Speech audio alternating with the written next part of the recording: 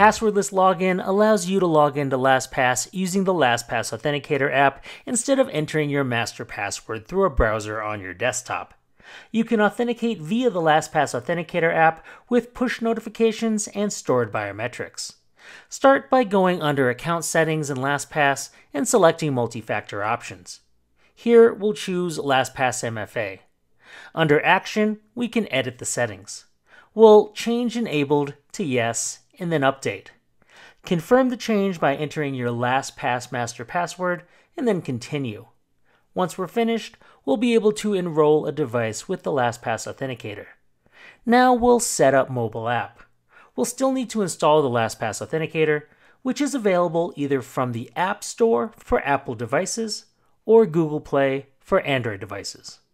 Once we have the app installed, we can next use the QR code to pair the authenticator. On your mobile device, open up the LastPass Authenticator and get started. We'll first be asked to enable notifications, which you must allow. Once we have, you can add account. We'll then need to OK access to the camera and then view the QR code. Alright, now that the account's been added, we do have the option to also add biometric protection for the app itself by going to the Settings cog and turning on the option. To complete this process, we'll also need to add a PIN as backup. That's it on the app side. Speaking of backups, we'll still need to create a backup method should the LastPass Authenticator be unavailable.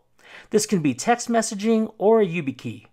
We'll choose text messaging, enter a phone number, and then we'll confirm that phone number with a received code. Once we finish text setup, we can then activate two-factor authentication. Now that the LastPass Authenticator is up and running, we still need to add our passwordless option, which would be our start point if multi-factor authentication with the LastPass Authenticator was already enabled. From here, choose Enable Passwordless. Then from the options, we'll select Use LastPass Authenticator and enter in our master password. Once we're done, we can log out and try it now. We can log in from the website or use the browser extension.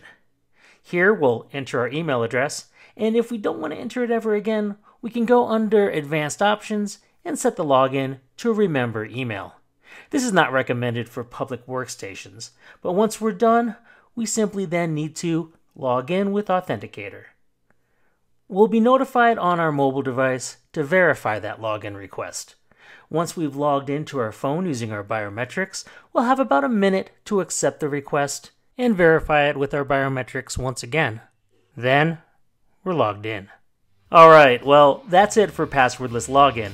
For more questions on LastPass, please check out support.lastpass.com.